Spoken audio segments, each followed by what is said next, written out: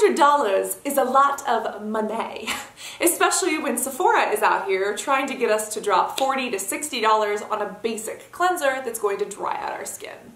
So I have created a skincare routine from The Ordinary that is under $100. It includes your daytime needs, your nighttime needs, and even targeted actives in case you want to do a chemical peel or a face mask. I've also tried to curate all of these so that they work together so that nothing cancels out the benefits of something else or could potentially make skin more reactive. So this has been a fun weekend experiment, and it probably took way too long for me to do, but when you can obsess over inexpensive skincare for 6 hours, why do that instead of adulting?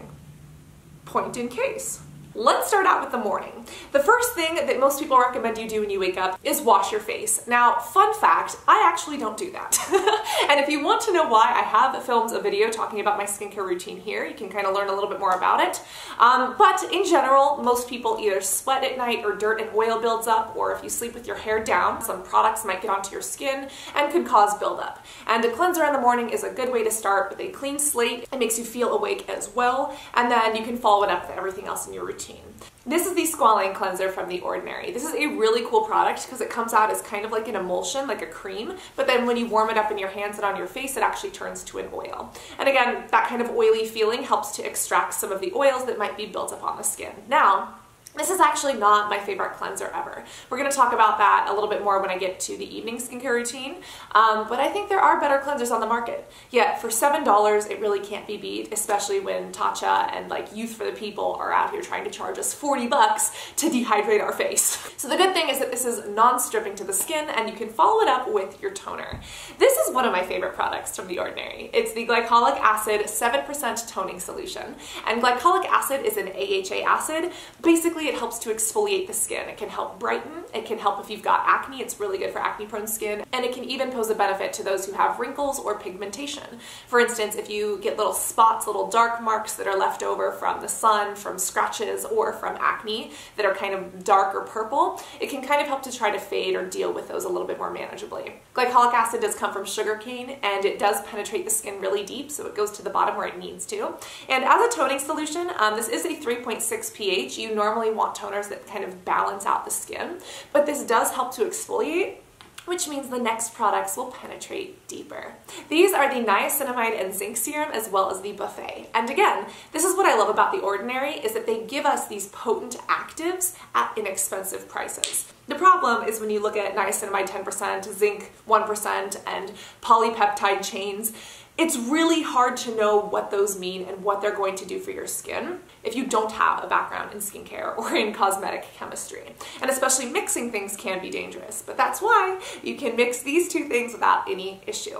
If you do have oily skin, which is my nose, it can tend to have blackheads, you can tend to have more breakouts, and you always have to blot throughout the day. The Niacinamide 10% and Zinc 1% is a solution that actually helps to combat sebum, aka the oil and grease on your skin. This can help reduce the size of pores, so if you do have really big pores, especially if you're acne prone, this stuff is phenomenal. It can shrink the pores, it can help regulate that sebum production, and niacinamide is a B vitamin, and so it is a little bit nourishing and even gives a nice little slip to the skin. This is slightly sticky as well, so it does work good underneath makeup. The only thing about this is that if you have dry skin, your skin underproduces sebum, that oil, so I wouldn't necessarily recommend this for someone who has dry skin. If you do, just spot treat on any pimples or any blackheads instead of using it all over. The other good thing about this, other than the fact that it's $5, is that it is very resilient. So in general, you can wear this in the sun and not have issues. You can use this alongside other actives and not be worried that they're going to cancel each other out. Then we have the Buffet. It comes in at $12, maybe $15. There's another one that's like with copper that goes up to $30. And the Buffet is essentially a whole bunch of peptides and amino acids. If you remember back from biology, amino acids form these peptide bonds, which are what eventually get folded into proteins. And proteins in our skin, such as collagen and elastin, are the things that keep our skin firm and tight and looking good. And if you have issues with wrinkles, if you have issues with fine lines, or even if you have scarring, that is the proteins in your skin either not being as elastic anymore or rebuilding in the wrong way. So the idea behind peptides is that you're giving the skin the little building blocks that it actually needs, and that it can build up the good collagen and the good proteins in the right way. The science is kind of out on it, so we don't really know if it works. That's why I don't want to drop like $150 on a peptide serum if it's not going to do anything for me. But for $12, this is a really nice product. Overall, it does brighten the skin, it feels good on the skin, it's very smoothing and hydrating, and if it's helping me fight wrinkles or if it's helping me kind of diminish some scars, I'm happy about that. For $12 to $15, that's literally the price of one morning's Chipotle and Starbucks. Like, you really can't get better than that for a month's use of skincare on your face. So that's that. Now, of course, because we live on planet Earth and the sun is kind of a thing during the day, you always want to be using a sunscreen. Also, because we use the toner, this is slightly exfoliating, and you don't want to exfoliate your skin and go out in the sun without protection. So this is the Mineral Filter number 30. And antioxidants. I'm so happy that The Ordinary finally launched a sunscreen that is mineral and that actually has some good benefits to it. It is hard to find mineral sunscreens that really sit on the skin nice, that don't flash back, especially if you want them to not degrade. The thing that makes the sun so dangerous are the UVA and UVB rays that can get into our skin and cause damage. And reactive oxygen species are these things that we call ROS. All you really need to know is that they're very damaging to the skin. And when the sun hits the skin, a whole bunch of different things happen, but one of them is that free radicals are produced. Free radicals, I just want you to remember that they're bad. They degrade the skin, they can cause damage, they can cause cancer, they can lead to a host of problems. The good thing about antioxidants, whether you eat them or put them on your face, is that they fight free radicals. I love that The Ordinary put antioxidants into their sunscreen. This is so important because the antioxidants basically give themselves up first before your skin or your cells or the pieces of the chemical bonds that hold your cells together do. All you need to know is that this is both a shield and a protector. It's kind of like you put a band-aid on a wound, that's the shield shielding you from the sun, but then the band-aid you put like a healing Neosporin ointment on it. So it's also healing, which is the antioxidants in here. I love this, I can't recommend it enough. It's like 10 bucks, it's super inexpensive. And this can also kind of double as a makeup primer. Now there's no moisturizer in the morning routine, and the reason why is because the buffet is actually slightly hydrating when you do put it on. So I don't feel you need a moisturizer. If you do, go grab one. But this can also double as one because it kind of creates that occlusive barrier on top of the skin that prevents your skin from losing water out in the day. This holds on to makeup really well. I haven't seen a lot of slip throughout the day, and use this along with your favorite foundation and see if the two match together. Now here's the thing, at the end of the day, you want to remove that makeup because you don't want it sitting on your skin and clogging your pores. And again, that's where the cleanser comes in. So the nighttime routine is a little bit different. We get a little bit fancy with our actives, but I also have a word of warning when it comes to the toner and the retinol. Let's start with the cleanser. So again, this is not my favorite cleanser, and this is the reason why, is because even though it can remove light makeup, this does not remove hard makeup. If you have a heavy face, if you have beat yourself in the morning, this is not going to remove all of your makeup unless you use the entire bottle. And even though it's only $7, using the entire bottle every day at night just to remove your makeup is not sustainable. So there are other cleansers out there that I like better. However, this is a great one. It fits within the $100 of this routine. And again, it does kind of turn into that oil that really helps to smooth away light makeup on the skin.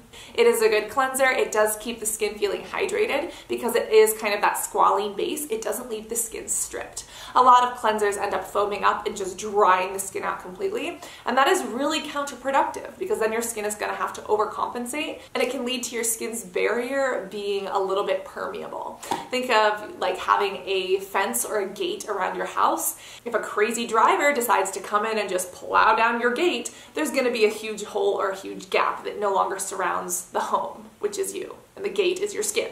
So you don't want that to happen. You don't want things getting in there that shouldn't, like psycho drivers, which is why you don't want to use products that will degrade that. Hence, this is a fair cleanser for the job. Next, it's time to tone. This is the only toner that The Ordinary has. I do love that it's alcohol-free, and again, the glycolic acid, we've already spoken about the benefits. But here's the catch. Depending on what else you're using this with, you may not want to use this. I think that if it's on a day that you wore makeup, you do want to use the glycolic just to kind of see if there's anything left over and to mildly exfoliate the skin. It is a great toner. I would highly recommend it for night. And if you're not using a retinoid, use this every single evening. It has become my favorite toner for great reason. However, if you're going to use a retinoid, which I do recommend in this routine, this is the step that you're going to skip. So when it comes to your nighttime, choose this one or choose this one. There are so many skin conditions that can benefit from retinoids, and I would say that most people could benefit from using one. Retinoids are fantastic for acne. They are prescribed by doctors for acne. They are great for wrinkles. They have been used by doctors off-label for things like rosacea or even KP, those little chicken bumps that some people get on their arms or on their skin. Retinol, retinol-derived products, and retinol-similar products are amazing. The only problem is that these work best at a pH that is mimicking our skin. Our skin naturally hangs out at around a 5 on the pH scale, and retinoid-based or retinoid-like products work best at that pH of around 5. So this is one of those things that you want to use on a day that you're not wearing makeup or that you're not using something that changes the pH of your skin. This toner is, again, phenomenal, but it brings the skin down to a really low acidic pH. And if you were to use a retinoid with it, it wouldn't inherently be horrible, but it could kind of cancel this out from working, and it could stop it from being as effective on your skin, or it could cause irritation, because this is an exfoliant and this is a very, very powerful form of vitamin A that also acts that way. So for me personally, I love the Granactive Retinoid. The price point is phenomenal, really can't be beat. But if you're going to use the toner, just choose one or the other so that you're not making any mistakes. Now, let's assume that you skipped the retinoid and you're just going on with the toner. The next thing for the evening is some vitamin C. This is the Ascorbic acid 8% and alpha arbutin 2% from The Ordinary, and it is wonderful. Vitamin C brightens the skin. It can again help with combating the damage that your skin may have accrued throughout the day, from just being in the sun. And vitamin C might be another one of those ingredients that can penetrate into the skin and stimulate collagen and elastin, meaning again helping the skin look firmer and tighter. The thing about vitamin C is that it can be unstable. You can use it in the morning or in the evening, but because of the other things within this skincare routine, you want to see what else you're using it alongside with, because that could again make it more potent and irritating, or it could render it useless. So a couple drops of this at night are perfect. You just put them on and let them give you a glow. The only thing is that vitamin C can be irritating for some people. The Ordinary does have some other forms of vitamin C that have very, very low irritation, but if irritation persists, always read the manufacturer's directions and consult a physician if something happens. After you have brightened and gotten yourself a little bit of a glow, you can go in with your night moisturizer. This is the Natural Moisturizing Factors and Hyaluronic Acid from The Ordinary. This is such a fantastic moisturizer. And again, for $5, like, you really can't beat it. I used this all throughout the winter last year, and it has a blend of different nutrients, different amino acids, hyaluronic acid, which is a humectant and holds on to water, all to hydrate the skin. It's this really nice feeling too, because it doesn't feel like your skin is being slathered in oil or like suffocated by oil. You know how oil can kind of create that feeling? It just hydrates the skin and really nicely balances it out. The other great thing is that it gives your skin those nutrients without disrupting anything else that's a part of this routine. Now, if you do have super dry skin, you're going to need a little bit more hydration. If you have super oily skin, you might even want something more mattifying. But for $5 and for everything else considered, this is what I would personally recommend. And what about if you want to do a little bit of extra damage? And by damage, I mean beneficial damage to the outer layer of the skin, the stratum corneum, so it can slough off more so that your skin can rebuild itself. Because you don't actually want to give yourself chemical burns, okay? We already gone over this. This is a chemical peel that I would recommend, as well as a face mask. And these are two different treatments that, believe it or not, fit into the $100 of this skincare routine. And you can choose to use these maybe once a week or maybe once every other week as needed. The first one is the AHA BHA Peeling Solution. AHA at 30%, BHA at 2%. This is basically a chemical peel. It is potent, follow manufacturer's directions. It is really fun to use, and it has two acids, the alpha and the beta, which go into the skin and help to kind of loosen up the oil, as well as actually break down some of the keratinocytes so that your skin, once you wash it off, is glowing, soft, smooth, and radiant. It can really help with acne. If you do have buildup on your skin, it's a really good way to go. And always follow manufacturer directions when using this. And you could probably do it around once a week or once every other week, depending on how much of a tolerance you've built up to the ingredients. But a potent chemical peel for $7 is really an amazing way to go. And when The Ordinary first launched this, there's nothing else on the market like it. Then we've also got the Salicylic Acid Mask. And this is great for acne-prone skin, but it's also good if you just need a little bit of exfoliation. Salicylic acid is a BHA acid, beta hydroxy, and it's oil soluble. So for those who have really oily skin, this is great, even if you don't have acne and you just need that surface exfoliation. Now this also has kaolin clay in it. Kaolin clay can kind of soak up oil and dirt and debris, which is great.